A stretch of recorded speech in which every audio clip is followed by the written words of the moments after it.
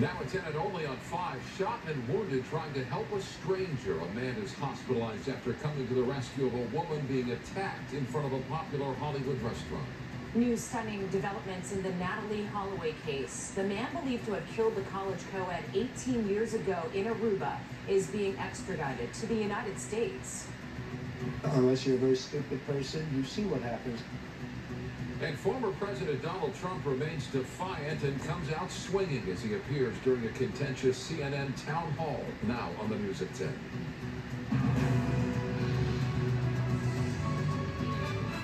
Good evening, I'm Micah Ohlman. And I'm Cher.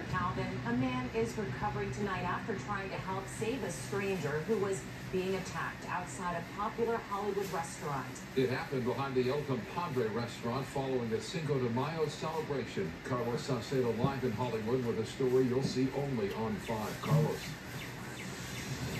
That's right. The father of 5 was working late on Cinco de Mayo to help provide for his family when he sees a woman get attacked, and then he comes to her defense.